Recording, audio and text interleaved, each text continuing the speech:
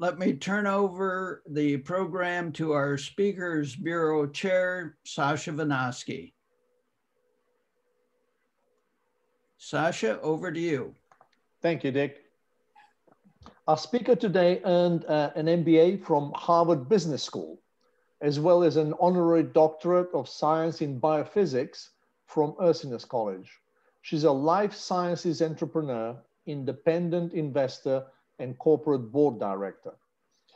She founded Patients' Right Advocate as an advocacy organization for the American public and employers seeking to greatly reduce the cost of healthcare and coverage.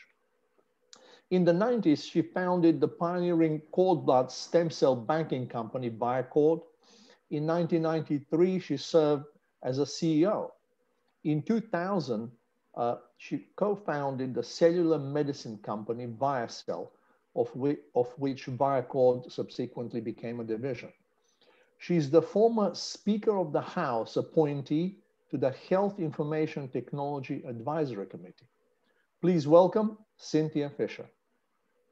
Thank you so much for that kind introduction. And it is an honor and pleasure to be a guest speaker with your Rotary organization. And I can have a happy dollar announcement, I guess, to say that I am now joining you all as of a couple of weeks ago as a Florida resident. How about that? And I moved down from Boston, Massachusetts to Florida.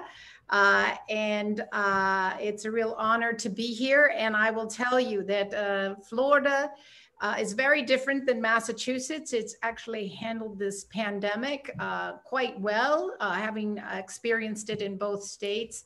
Hats off to the governor and to every town and community that is working fast and furiously to issue vaccines and bring us back to a strong economy. I also applaud your organization for its mission and its core values, as both in patriotism and in faith and in service of all of you, and am humbled and honored to be here today. I can also share with you that I'm here to talk with you today about a subject near and dear to our hearts, because as business owners, many of you and all of us individually have experienced our healthcare system. And I founded an organization called patientrightsadvocate.org because throughout my professional career, I found and saw the brokenness was actually a system that is to first in its oath and creed to do no harm, was actually financially harming our hardworking citizens and our citizens across the country through financial ruin, because too often, and in most cases actually, we as the American consumers of healthcare, and let me define the consumers as the individual, our families, we as workers, and our employers, and us as taxpayers. So the consumers of healthcare have been blind to no prices before we get care, and then oftentimes blindsided weeks and months later with outrageously overpriced medical bills that we never knew we had to pay.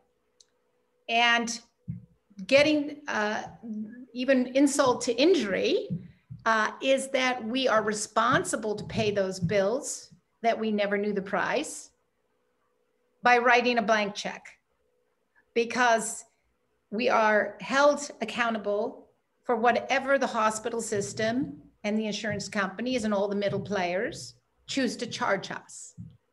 And then just try to have recourse. It's very difficult and sometimes next to impossible to remedy a bill that you never knew the price nor whether it was fair. I went to Washington and founded an organization called patientrightsadvocate.org. And we've been working very hard to work with the administration and with Congress, but primarily the administration, to look at existing law and to seek actual real healthcare price transparency, to know the real prices in healthcare before we get care, and to enable a functional, competitive marketplace in healthcare, just like we get every other place in our economy. There is absolutely no other sector of our economy that doesn't give us the price or a choice or let us benefit from knowing the competition. So I have good news to share with you today. And that is it's game over for hospitals and insurance companies having secret negotiated deals, keeping us and all the middle players, private equity, et cetera, that has invested into this and to industry, to keep us in the dark and to have gag orders and to keep the actual prices secret. Because this past administration issued forth looking at existing law, and the law that was found, and there are 4 other laws that also support healthcare price transparency, was actually the Affordable Care Act, where patients have the right for the standard prices to be revealed to patients before we get care. And so this is a huge win for the American consumers, because just starting this past January 1st, all hospitals are to post online their discounted cash prices, as well as all of their negotiated rates with the various insurance carriers. On top of that, starting January 1st of 2022, the insurance companies are to post online, readily accessible in machine readable format, all of their negotiated rates, so that we as employers and we as consumers, no matter where we get care outside of a hospital setting, whether it's a physical therapy visit or a lab or an MRI or even a chiropractor, wherever we get care where we may have coverage, we are to know the discounted cash prices and the negotiated rates starting 2022. But this year, it's starting in the hospital setting. So the big win is that the American consumers have won.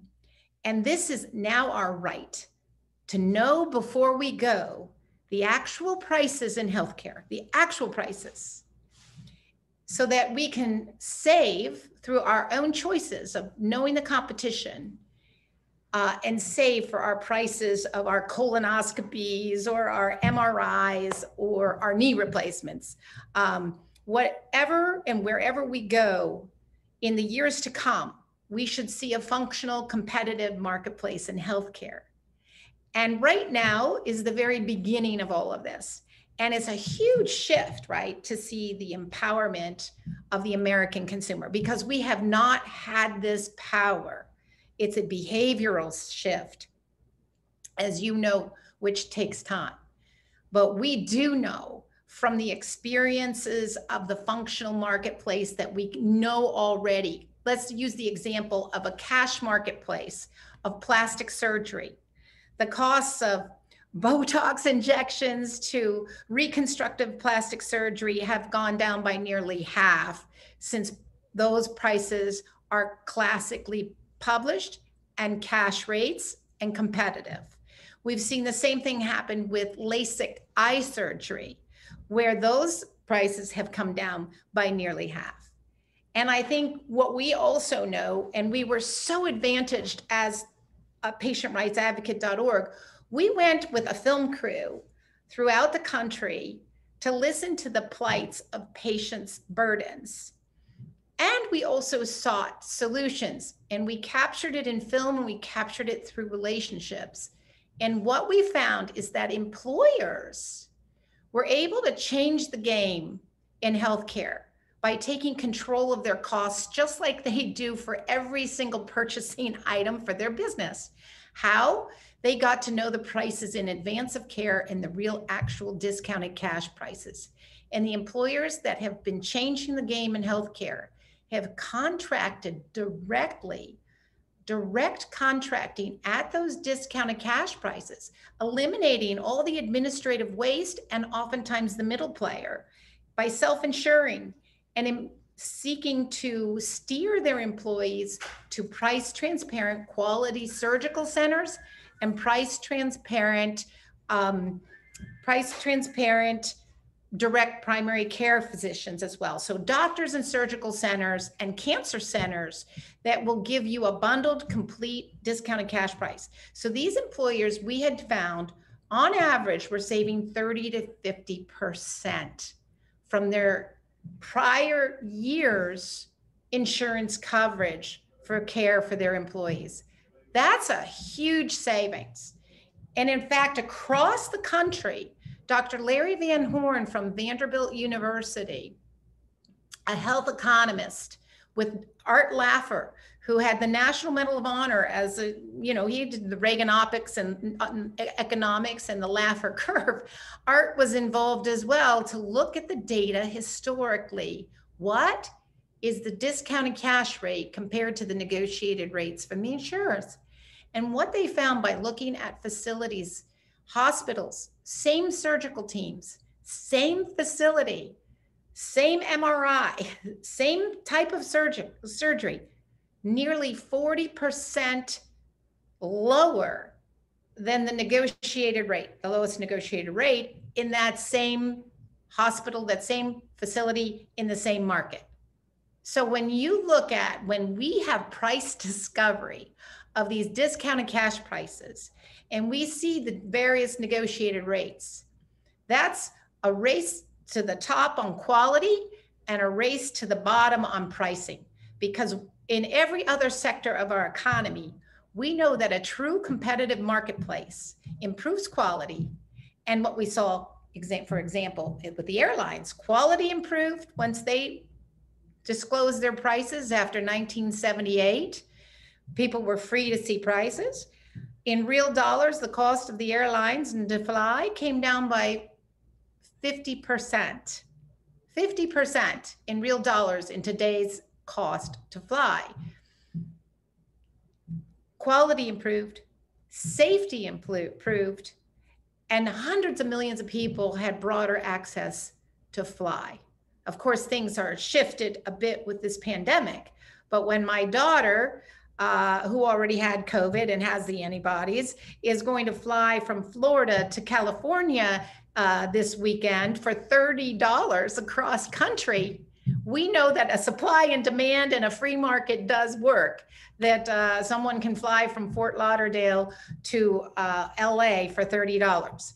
That's the free market working, and we see that working in healthcare. So the good news for all of you and all of your families and your businesses is this has been a monumental shift, which empowers the consumer to know before we go the real prices in healthcare and allow us to shop, to drive down the costs of not only our care, but we feel very firmly that in time, in the years to come, the collective empowered consumer will greatly reduce the cost of coverage as well.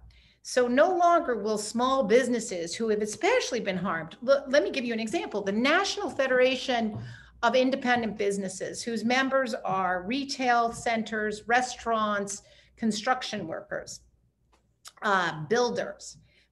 A lot of these businesses have seen over the past 10 years double-digit increases in their coverage, and then they have to go to high deductible plans. And how do you shop if you didn't know the prices on your high deductible? This is changing. So it's game over for the shrouds and curtains of opacity, and it's game on for the sun, the Floridian sunlight to be shown, so that any of us, if somebody's on Medicare Advantage even, and you've got a supplemental plan, you should be able to lower your outside costs and eventually lower that additional plan. So when we look at the advantages to businesses, I can tell you the people we took forward to Washington were people like Harris Rosen from Orlando. Now, he established Rosen Care for his employees and saved substantially, that he got it down to nearly $8,000 an employee and their family to come into their medical clinics. But he also was able to direct contract for all of their hotel workers, 6,000 workers, direct contract for primary care, direct contract for surgery, so that he could save for his employees. These savings were so significant that since Harris Rosen of Rosen Hotels and Rosen Care established, he believes in the 20-some years that he's been doing this, his organization saved over $400 million collectively. What is that compounded? Well, I think those monies, as Harris would say, helped him save his business through this pandemic thus far, to have that kind of cash back into the business and back into his employees' pockets. Because even his high-risk diabetics and employees that might have had HIV and complicated drugs, he was able to save by going directly with Walmart and reimbursing his employees by using the Walmart pharmaceutical purchasing, which saved his firm substantially. So much so that I think it's the Osceola School District asked the Rosen folks to help them save their money. And they're estimating now that his team is administering this school district's healthcare plans. They estimate that in the coming couple of years that it'll be a total of $6 million savings. Well, that's money in the bank, not having to increase taxes for this school district, and that's a real win. We saw DeSoto Hospital. We also took their story to Washington, whereby direct contracting with direct primary care providers who were able to provide testing at $6, which would otherwise have been hundreds of dollars, and have 24/7 access to primary care docs, as well as directly contracting for surgeries. This own hospital saved their employees in the first year $1.2 million for their company. Well, that means more money to put into bonuses and wages. It's a real win for the American people. And we knew before this pandemic that there was another pandemic, because many Americans were facing bankruptcy and medical debt, financial ruin. And 64% of Americans before the pandemic were fearful to get health care because of fear of financial uncertainty, not knowing if going to the doctor or the hospital would put them in financial ruin. So they delayed care oftentimes until they went into crisis. Well, this is all able to change, but we are going to have to advocate strongly, because the hospitals right now are mandated by law, and we won in the courts because the hospitals sued to not show prices. And our organization wrote the amicus brief supporting the Department of Justice that this is the American right to have freedom and liberty to know before we go the actual prices and to be in charge of our health as well as our wealth. Well, we won in the courts back in July. They appealed. And I have great news to share with you is that we won in the appellate courts December 28th for the American consumer to be informed, and that the First Amendment does not protect gag orders and secret deals to be not revealed to the consumer. So the judges, the 3-court panel judges, of which Merrick Garland, who is now going to be Attorney General for the Biden administration, basically ruled to say, no, consumers are to be well informed by hospitals on real prices, not informed or ill-informed. So congratulations, this is a huge win, but we are going to have to advocate very strongly ourselves, because right now we see cost estimator tools and files that are put up online, but not really easy to use yet for us consumers. But it is our right to know. And when you go, I can only encourage that as a collective, it's people like you that will make a difference to keep this right in the years to come. And Biden has stated in his manifesto that healthcare price transparency is something that will embrace and be part of the unity of our country. So it's up to us to keep this right. And thank you for this time. Thank you, Cynthia. That was a very enlivened talk. It certainly shows that it's something near and dear to your heart. And I think it's timely as well. Let me start with the questions and ask you, One of the issues that's often not addressed, and it's an elephant in the room, is the cost of drugs. Our pharmaceuticals, we pay far more than for the same drug than is paid in Canada or in the European Economic Community. Will this transparency have an impact on that? Absolutely, because what happened in the final rule, in the insurance rule, is that drug pricing transparency was also put in so that the insurers covering at whatever negotiated rate for those drugs absolutely is mandated to be disclosed starting January 1st of next year. So under the umbrella of price transparency, HHS, Secretary Azar put in that the insurance rule, and it was also the Treasury as well as the Department of Labor, that we need price transparency in drugs. Now, I know it has been very hard worked on making sure that most favored nation or different avenues to go for drug pricing. And it is really almost criminal that the American taxpayer and the American workers and Americans as a whole, as patients, we pay an inordinate share, far higher than our other developed countries and other countries in around the globe. So it's time for a fair price. And the only way we can know a fair price is to have transparency. And that's the first step. That's I think the first person who reached the chat box was Denny Carrere. Denny, do you have a question for Cynthia? Are you saying that the amount of money a company can save when self-insuring overwhelms the amount of money they're going to be fined by the government because they are self-insuring? Absolutely. Companies, those that are self-insuring and direct contracting, and you can go to our website, patientrightsadvocate.org, and there are companies like Sendera, Stauffer's Grocery in Lancaster, Pennsylvania. They were, when you look at these savings, oftentimes they're even more significant. I'll give you an example, like Stauffer's. They went to this price transparent model of direct contracting. And when we went to their beautiful Mennonite grocery store in Lancaster, we interviewed their employees, and one of their employees shared, let me give you the difference. She went to OSS Surgical in York, Pennsylvania. You can look online at their prices. I think a knee replacement was around $15,000 at the time.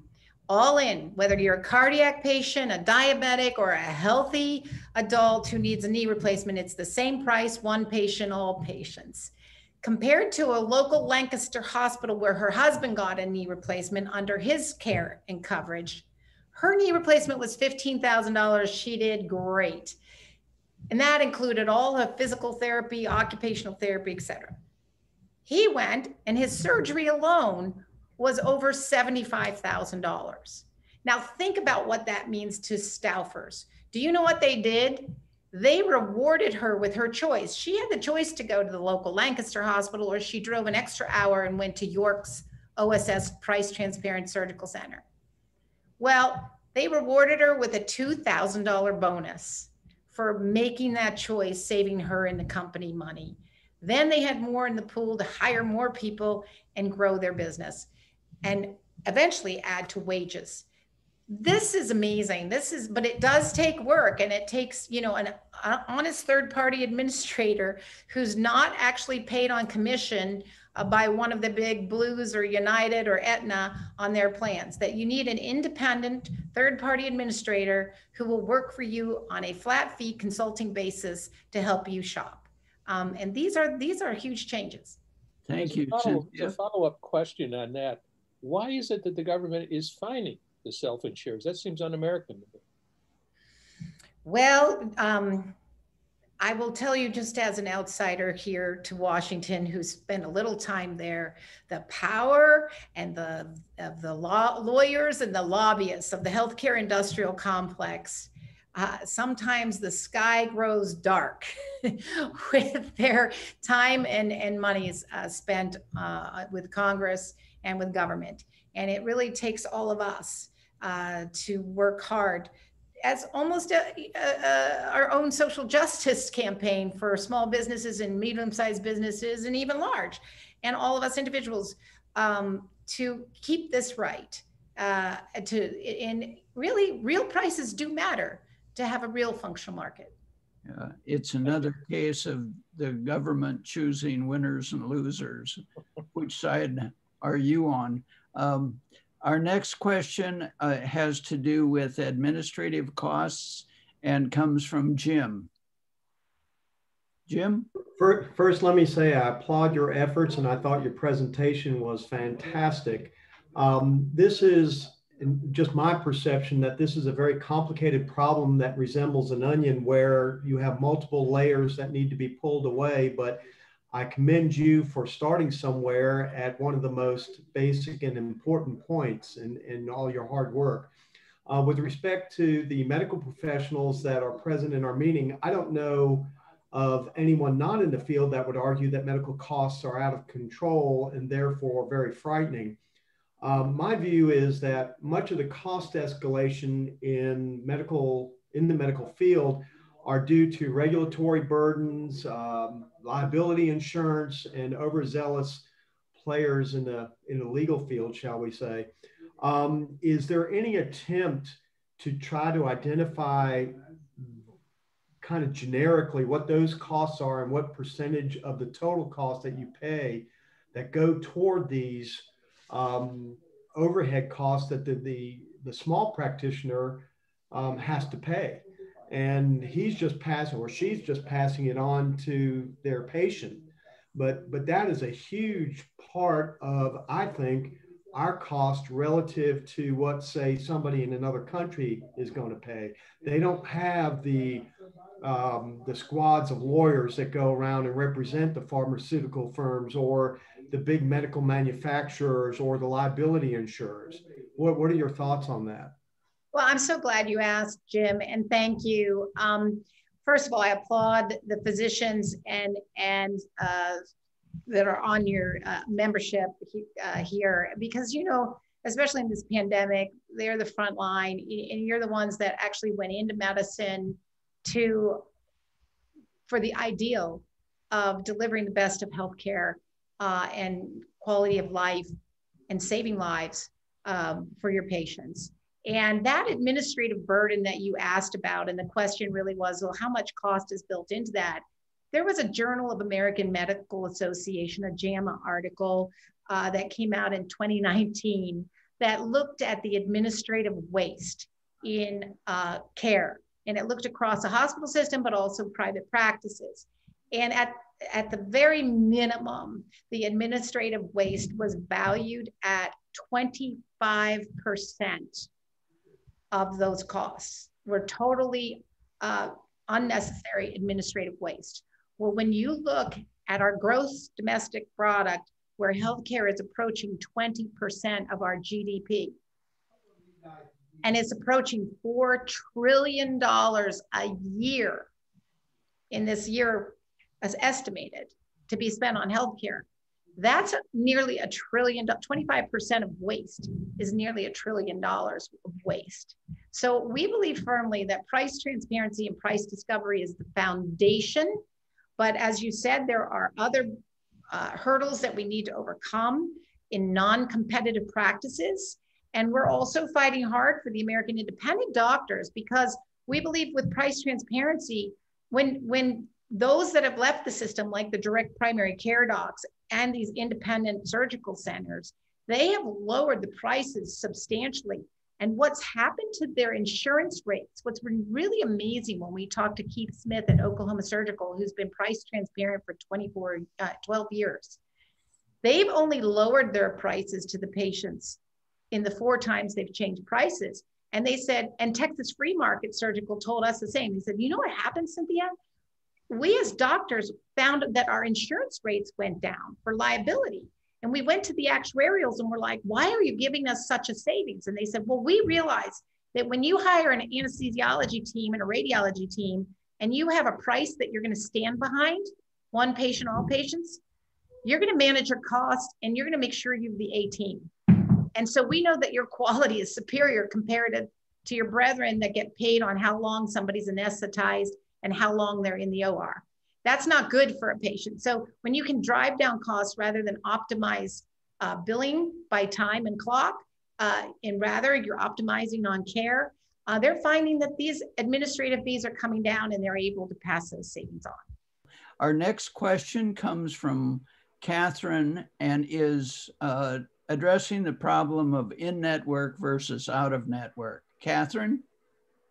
Yeah, so I understand that it's a common problem, and it's one that I've experienced, where a patient can go to an in-network hospital and, you know, unbeknownst to them, they can be seen by an out-of-network physician and then get substantial bills after that.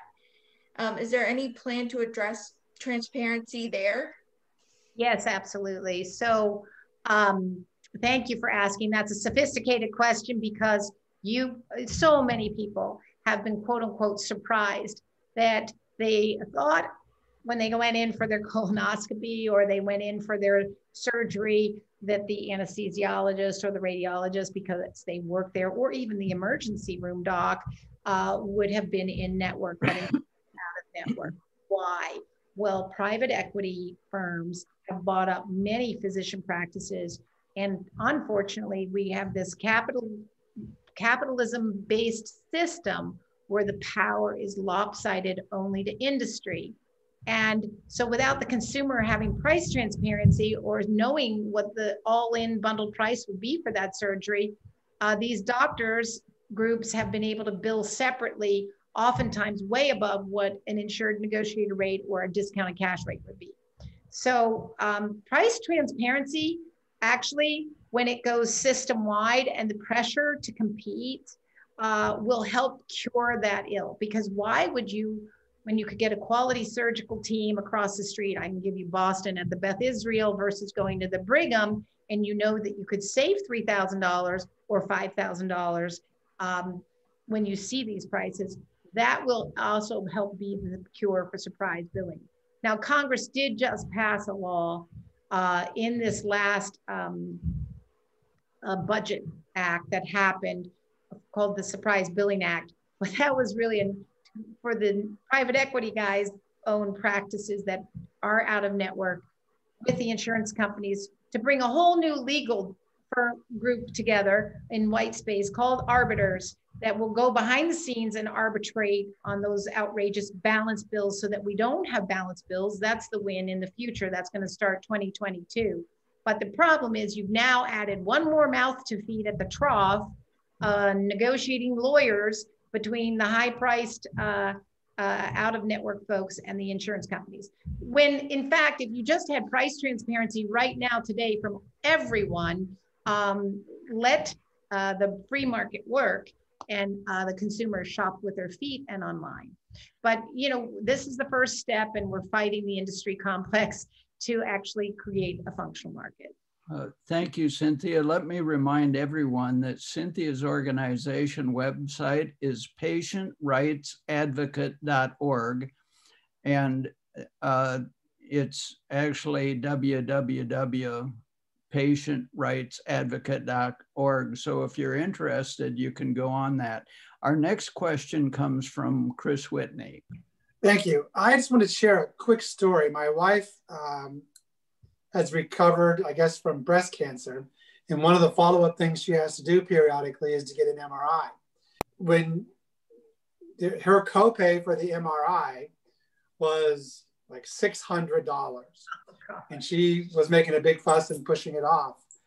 Her doctor at Advent Health, who had ordered the procedure or the scan at the MRI down on South Campus, said, just go in and tell them that you'll pay cash. You don't have an insurance. They'll give you a cash price. When she did that, this is Florida hospital to Florida hospital, it went from $500 copay to a $250 charge. Yes, absolutely. Absolutely. That was bizarre. That is why the employers insisting on knowing those discounted cash rates. And the problem is if you go in and you say you have insurance, They won't even tell you the cash rate. So you have to go in and say, no, no, I'm not using insurance. No, no, I'm not using insurance. I want that discounted cash rate. And you are absolutely right. And what we see in Boston, we see the same thing, where it's a $250 cash price from the same facility. And at Children's Hospital, they'll charge you $2,500 for that MRI. And like your wife's experience, you'll have an outrageous copay. Why? Why do we have this huge price variability? Because without knowing prices between the insurers and the hospital, have this price gouging. It's really overcharging. And so now this is the secret. This is the gold. This is the gold for us to save our hard-earned dollars and put more in our wallets and our savings. And look, it's going to be up to us to, like your wife, to work really hard to do that, because wouldn't you rather to take all that savings and just put it in your account for your children and your grandchildren? Again, this revolution in healthcare is going to be up to the consumer. Cynthia, since I have the mic, let me ask you a little bit about Medicare. Medicare, when you look at the co-pays, and everybody on Medicare comes through either basic or, like in Florida, Medicare Advantage plan. And I'm always astounded when I look at my copay and the full price of the drug supposedly might be $78. The discount brings it down to $11, and I pay more than half of that as my copay. In a couple of cases, I checked my copay against the price for the generic in Canada, and my copay was 120% of the price of the generic in Canada. Is that fit with your experience in doing your research? Yes, your experience is not atypical. It's absolutely something that people have found, that oftentimes, their copay will be higher than what you would pay in other countries. The other factor that we'll see is the drugs. Let's use Prilosec or like omeprazole. The payment of your copay may also be much, if you get it through your prescription, may be much higher than what you would do if you got it over the counter. And this is highway robbery. And it's really going to be transparency, prices and competition that's going to help drive that down.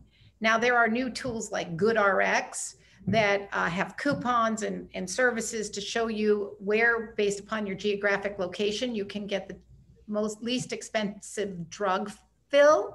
But we need more of them, and we need more competition in the drug world. So after we win at price transparency, we're going to keep on going. But the orphan drug law has been problematic because it allows pharmaceutical companies to price what they may, whatever they want, have no competition, and have fast track their drugs, but keep away a competitive barrier and have long-term patent protection. And then many of them come out almost at $1 million per drug.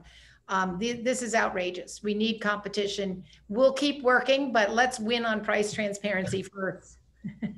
And let me follow up on a question that Catherine Conroy had about inpatient or in-network and out-network.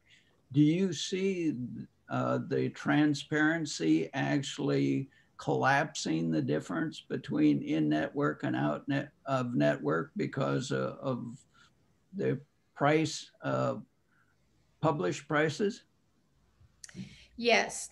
And when you say collapsing, I'm going to say that we see that there will be a great opportunity for reduction in costs of care and coverage through such transparency with the out-of-network and the in-network. And let me explain why. I'm going to give you an example. I'm going to go back to Lancaster, Pennsylvania.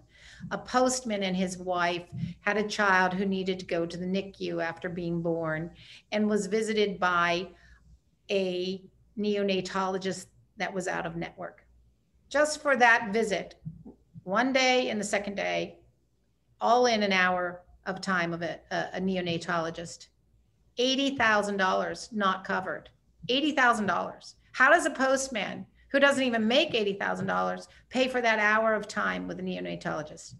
Well, when we see price transparency and see the price gouging in that Lancaster hospital, and you see these types of things and people can report it on mobile apps like we have on Yelp and Orbitz or Expedia and Kayak, that we can shop for airlines, or we can see the consumers empowered when we buy items in retail. When we can have those mobile apps and those tools and that aggregation online, we're empowering the consumer to avoid price gougers and overcharging, and also help eliminate 10% of the hospital charges are fraudulent, to be able to eliminate that fraud. So take out that administrative waste and take out the fraud and take out the price gougers. Yeah, that's a huge, huge savings. You would think that they would hardly have enough gall to charge $80,000 for a couple of visits. That is not only price gouging, that's highway robbery. Highway robbery is being committed every day, Richard, and I'm sorry, you go by Dick, but I can also share with you, in 21 states in our country during the pandemic, hospitals sued their patients for medical debt for these types of bills, this type of price gouging, ruined their credit, took them into financial ruin, and then put them into courts. And we ended up in court in Fredericksburg, Maryland, where Mary Washington Hospital was suing their patients. Only 28,000 people live in the county. In the 5 years that they started suing, 21,000 people in Fredericksburg, Virginia were sued by the hospital. Okay, these are $14 an hour workers who were price gouged. And every piece of that bill is a separate day and a $75 court fee. But we saw University of Virginia was suing. In Carlsbad, New Mexico, we went out there to do a 60 Minutes interview, and we found that the judge herself was sued by the local hospital for medical debt. You can't make this up. This was happening during the pandemic at a time when the hospitals got a $200 billion bailout by us, the taxpayer, and they're still suing patients for medical debt on prices they never knew they were going to see. Hey, Dick, can I ask her? She probably can decide on this one urban myth I've heard out there on the issue of doctors and hospitals getting more if they're identified as a COVID patient. I figure you know. Yes. What's the answer? Yes.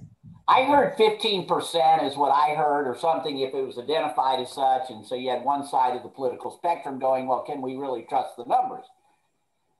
Yes, and in the beginning, because there weren't enough tests, you didn't have to have confirmatory testing to get upcharge on a COVID patient. So the first thing they did is came up with a billing code for an increased amount for COVID patients. And as a follow-up, how much of our medical cost has to do with the fact that we pay our doctors, tend to pay them quite a bit more than most other countries do? I was shocked to find how little they pay doctors in England. And are we getting the cream of, you know, Nigeria, India, Pakistan, and all these other places? And is our medical care that much better? Is it worth, and how much is that additional cost that we pay our guys better, our people, men and women? Bob, I haven't seen data to answer your question, so I don't know that factor. I can tell you that our medical school system is broken as well. We have to import doctors because we do not allow enough of our own good Americans, students to become med students and funnel them into our system. So our teaching hospitals can charge substantially more as an academic center, even on Medicare and Medicaid. And they have the ability to charge more because they're an academic center. So even that is problematic, which we believe price transparency in care will show you that why not have your employees have their babies at a hospital where you know you can have the hospital fee all in be $5,000 versus $45,000 a mile away at a substantially large academic center. Yeah, thank you. I think Ern had a question. Ern, are you online? Cynthia, have you all actually focused a part of your thing on actual cost analysis versus pricing? We have not looked at the actual baseline costs compared to what the price is. We believe that's really the role of the hospital or the surgical center or the physician's group. What we are looking for is those that can aggregate the data of the pricing and allow consumers to have mobile apps on their phone based upon our GPS locators to find where we could go and what price we could get. I mean, can you imagine when we can Uberize healthcare such that I could pull up on my phone, just like Uber, okay, I need that MRI, just like a gentleman earlier had spoken about his wife's MRI for breast cancer, for getting those MRIs.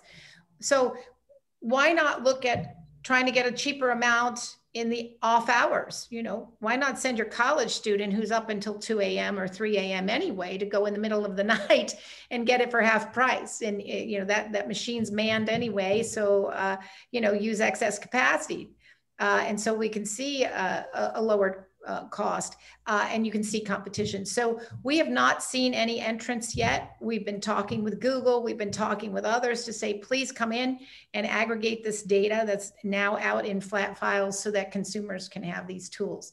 But we don't have the cost information versus what the prices are. Well, I think there's one other question, Cynthia, and that is the difference between emergency medicine versus selective cosmetic surgery and other kinds of selective. I can very easily, by background, I spent a good half of my working life as a Navy officer watchdogging the various industries, buying weapon systems for the taxpayers. And we had to be very careful about where we were, we had to have versus what we chose to have. And we were looking also always at the question of quality and the question of effective testing to prove that what we got as a product was useful. These very same techniques and procedures, I know you understand that very well, apply to every industry, every enterprise. And it seems to me that we need to identify who independently is watchdogging, because I found that a good bit of the time we would have folks within the government dealing under the table, and I had to send some people to jail, frankly, because of our own humanity. In that, if I pay you enough money, you're going to be tempted to pass me a little extra stuff, whether you're a deputy sheriff or a contractor working for the U.S. government. Well, you know, it's a sad state where when greed runs amok, is it not, Aaron? I mean, Ern, excuse me. You know, what we know thus far is the watchdog for our healthcare system is within HHS and the Inspector General's office.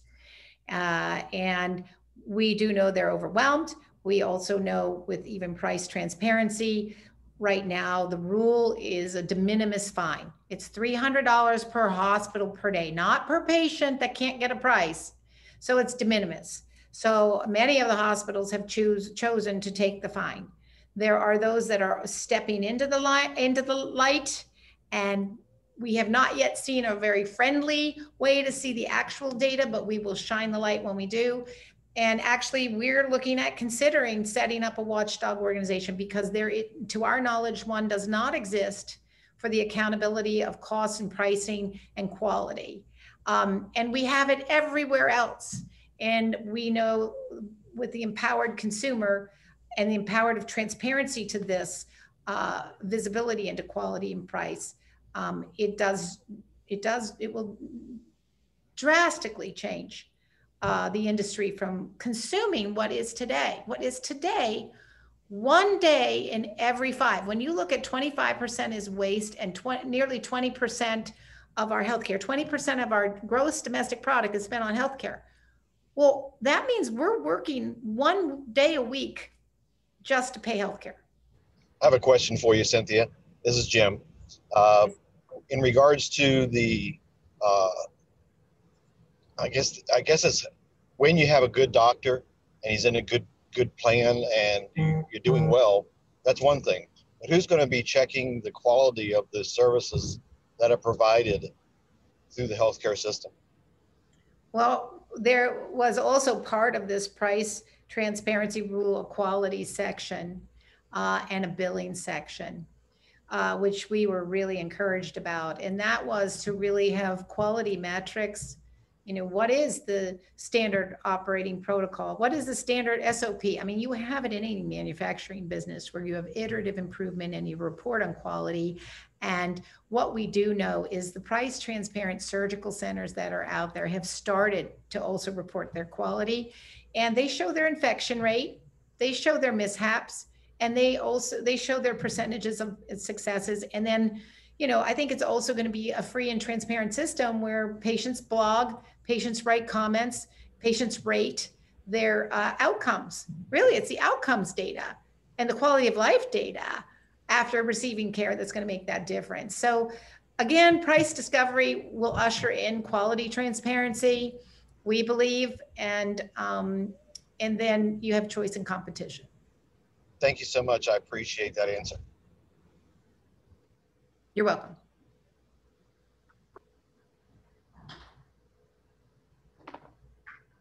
Well, I think I can tell you we've had good presentations and great presentations. You were awesome. So thank you, Rick. What a great experience that today has been. I will edit this afternoon, and this evening I will send through Sasha. I'll send you the video of everything with the Q&A and everything. And I just can't tell you how happy we are to have spent the time with you, and we really appreciate everything. And Sasha, great job getting Cynthia to be our speaker. So thank you. Let's take one more question, and then I'll take a minute to close the meeting, and we'll come back to you if you can stay with us a few more minutes. Our next speaker is Ali Phipps. Ali? Thank you, Cynthia, for all your information. I have a similar anecdote. I'll keep it brief. I had a serious foot fracture some years ago, and I happened to be uninsured at the time. And so I went to the doctor, and he actually shopped around for surgery center. He shopped for anesthesiologist and everything. And it was like $6,000 all in, including all the follow-up visits that went for months and months and months. And then, so fast forward to when I'm insured, I have to have all those appliances out. I had like 9 screws and 2 plates, had to have them all removed. And just the physician's bill under insurance was $6,000, not counting the hospital, the surgical center, everything else. So just typical. Thank you, Ali. If I may leave you with one little gift. Can you imagine that instead of putting our monies as employers and individuals into insurance plan, that gets almost burned in the fireplace if we don't use that, right? Many people are adults, are healthy for years and only tap into their deductible. Can you imagine if we had the ability for our employers to give us a tax advantaged, fully funded amount of what otherwise we would have in this plan? And that it would be our own personal savings, and that we would maintain ourselves like we maintain our car, paying cash, directly paying cash, and have monies available in this plan compounding over years of the life of an individual from the time they're a baby to compound over the time. Right now, the average spend on healthcare per person into these plans is $12,000 a year per person in this country. So if you were able to see that money compound from birth all the way through and have a fully funded ability to have that be savings for retirement or for medicine or to give to your children or grandchildren, tax-free, tax advantage, rather than have it be depleted and not used other than for insurance company gain. That could be huge. And that would really use healthcare potentially as a health savings account fully funded as a plan. Can you imagine what that would do to our economy? It would actually use healthcare to create a savings economy in the US. So that's what we're going to work on. We're going to keep going. I take it that's expanding HSAs, because that's what HSAs are. The problem is most of the plans I've ever had won't allow an HSA, yet it's the greatest thing out there. Bingo. So we have to go to the Treasury and the Biden administration and whatever administration's beyond that, but God willing, we get it done in the Biden administration. But if it's the Treasury that allows us through IRS rulings, be able to fully expand an HSA and not be limited at all, and let it be a fully funded plan from birth on. Thank you so much for your presentation and insights. We really learned a lot, and we're pleased to see that not only are you very enthusiastic, but you've obviously been very effective. So thank you. I'll remind all the members that next week our program on January 21st is April Ranger of C-SPAN, and she will talk about the efforts to keep bias out of C-SPAN and how that works. In 2 weeks, we will have Gary Huttman from Metroplan Orlando with an update on the transportation plans in Central Florida. So since we are a business club, let me remind everyone, do business with Rotarians. And now, Rich, for the four-way test. Of the things we think, say, and do, is it the truth? Is it fair to all concerned? Will it build goodwill and better friendships? Will it be beneficial to all concerned? So let me remind everyone, be safe, be well, be involved, be a Rotarian. Our meeting is now adjourned,